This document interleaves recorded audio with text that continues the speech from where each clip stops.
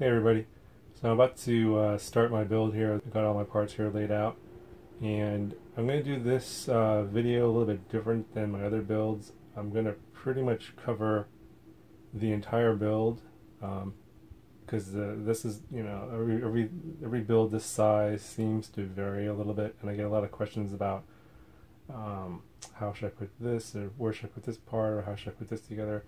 So I'm going to show how I do every piece for this build in the video. So the video is going to be kind of long. I will cut out and edit out some of the sort of dead times where there's nothing really going on that's of interest.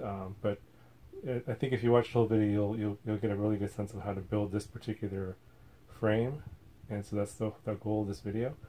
So if you have any questions, of course, leave comments below, and I'll go through the parts right now. For this build, I got the BeeRotor 130 frame. I'm going to be using this Diatone PDB, and I'll have links to all these parts in the description as always. I'm going to be using these DYS 1306 3100 kV motors.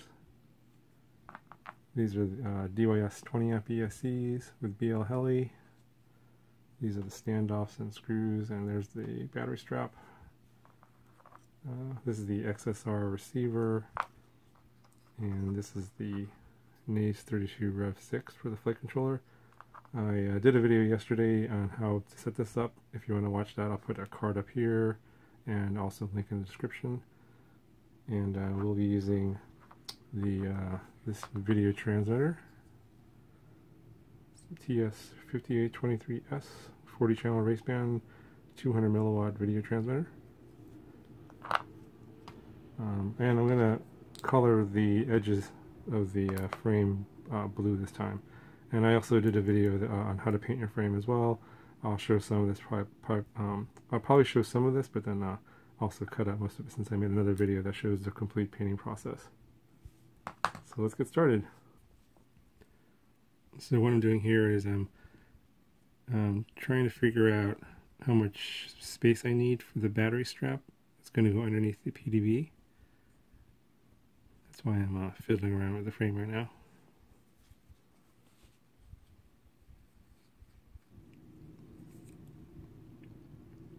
So I got these spacers in here between the frame, the bottom plate, and the PDB, and that should allow enough clearance here for the battery strap to go through.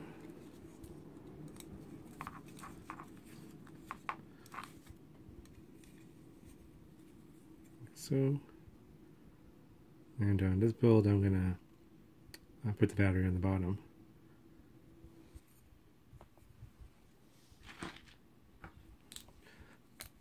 Oops, I forgot to paint the edges. I'm going to do that now.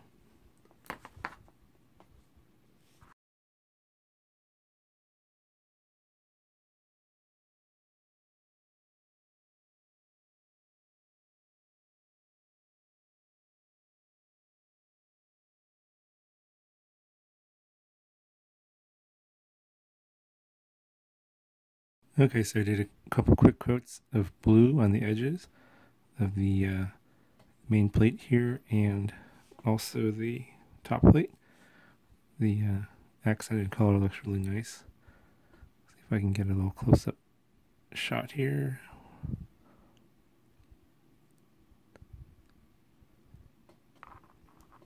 Okay, so while I'm waiting for the paint to dry here, I'm gonna work on the ESCs. I'm gonna just cut off the edge of the heat shrink here and pull off these motor wires and then solder the motors on here, and gonna keep this all intact. Don't have to reheat shrink it. So I removed the heat shrink that's over these 3 motor wires that are on the ESC, and just over those I left the rest of the heat shrink intact. And I'm going to go ahead and remove these motor wires now. I've removed the motor wires here, you can see. And now I'm going to next take the motors, install them on the frame, and then we'll install the ESCs and then solder the motor wires onto the ESCs. I decided I'm going to solder on these motors onto the ESCs first and then install the motors onto the frame. This space here is extremely tight, so I think it'll be harder to solder this on once the motors are on the frame, so I'm going to do that first.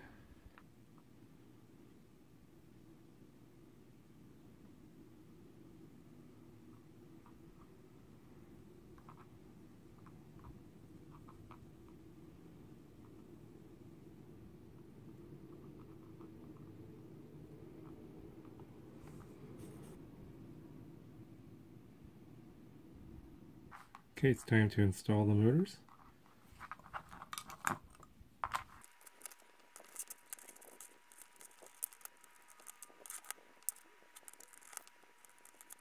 Okay, so something I noticed was that if I put all the motors on and then try and deal with these power wires, it's just going to be, because the frame's so small, it's just going to be a big mess. So I'm going to do each motor and ESC one by one and solder them to the PDB so that these wires won't be in the way.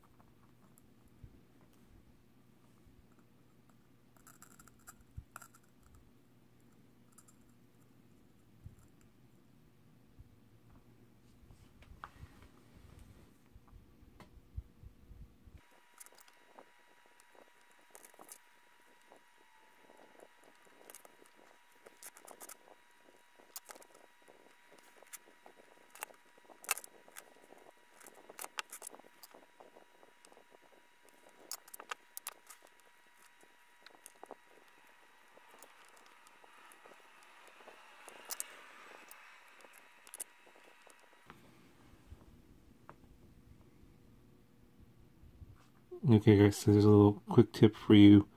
I cut this black negative ESC wire a little too short because I didn't account for the space I needed for the standoff, and so it was so I needed to put a little extension on here.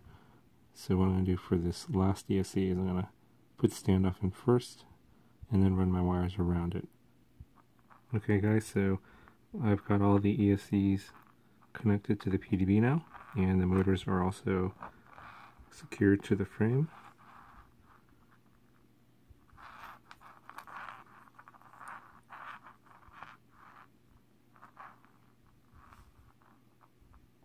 So the next part will be installing the VTX and camera and the NAS32 and receiver. That'll be in the next part.